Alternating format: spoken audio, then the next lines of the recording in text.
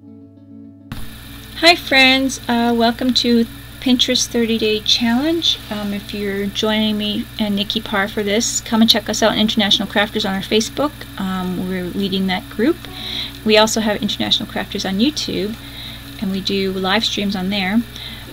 Today's challenge is to make I'm using a paper roll sock, wind sock of Japanese koi for my inspiration. So I'm taking the roll and doing something different using air dry clay on it. And I'm using this pen end here to make some scales, and I am just going around my paper towel or paper roll and layering my pieces together. So this particular paste, or this particular air dry clay, is over a year old. I'm surprised it's working. I had to really work on it and add water to get it to work. I did tape it shut, so it is pretty air dry, but that's how it is. So it was still lasted a whole year and in the packaging. Anyway, I'm just going to continue this and go around the whole body of the fish and all the way to the end. I have a little plastic tool that I'm pushing down on the edges to make sure they adhere to each other, and adding a little water at times, as well as I'm just sticking my end of it in my glue water that I stick my brush in. Nothing fancy, it's just that was there at the moment, and that's what I'm doing.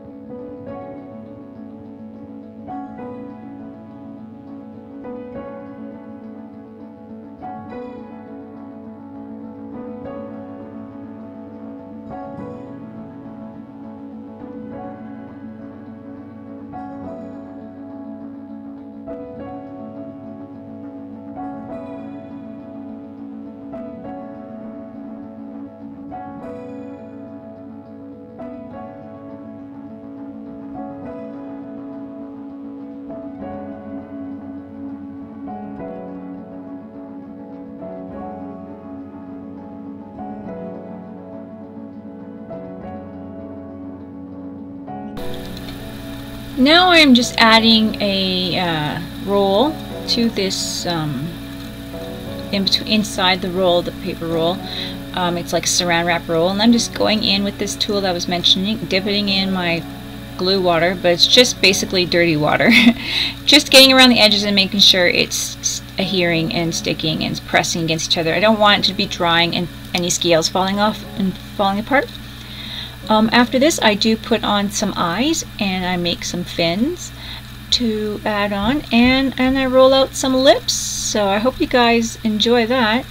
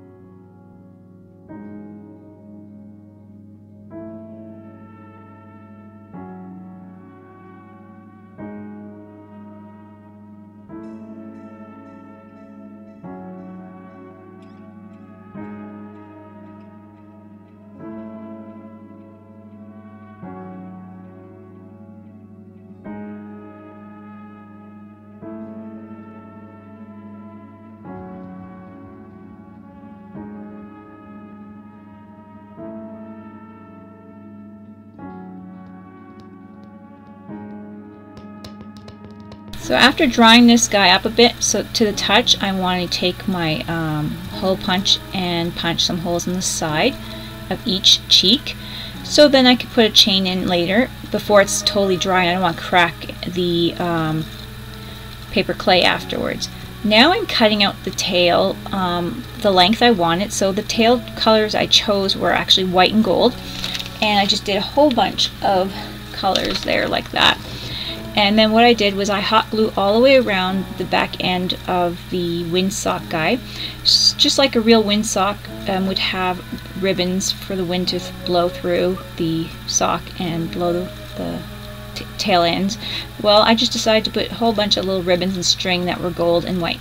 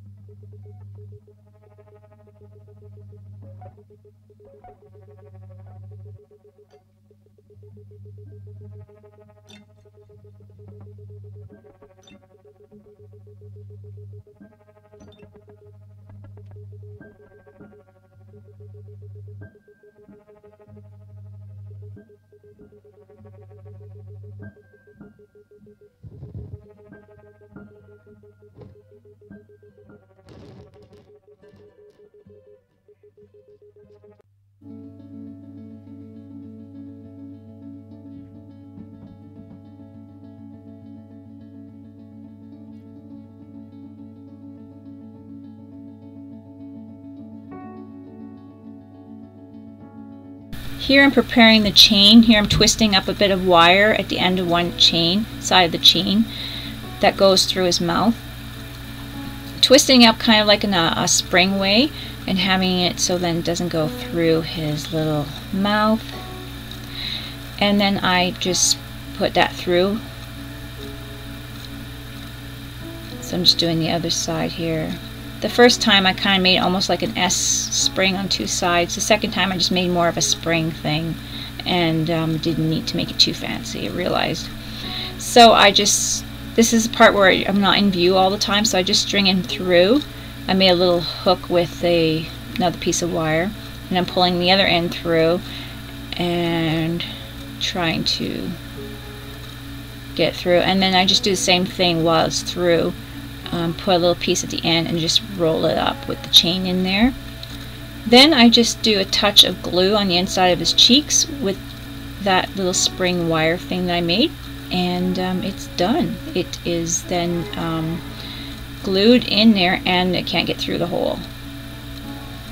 So here, because I made his lips like two raindrops coming down from the top, I pushed in some wire and I'm just covering up the hole just to make sure that those pieces didn't fall off, because they are separate. But I did try to make them stick together, but because at this point it's getting a little drier, just in case, I want to have a little bit more protection for them. They are going to be going with gravity, so I shouldn't have a problem. Here is the picture of the windsock. I did paint it after the fact gold, and I'm hoping it's not too gold. I might have to go over it with a little bit of white, but I hope you guys enjoyed this project and maybe give it a try. Thanks for watching, and don't forget to check us out on International Crafters. Bye guys!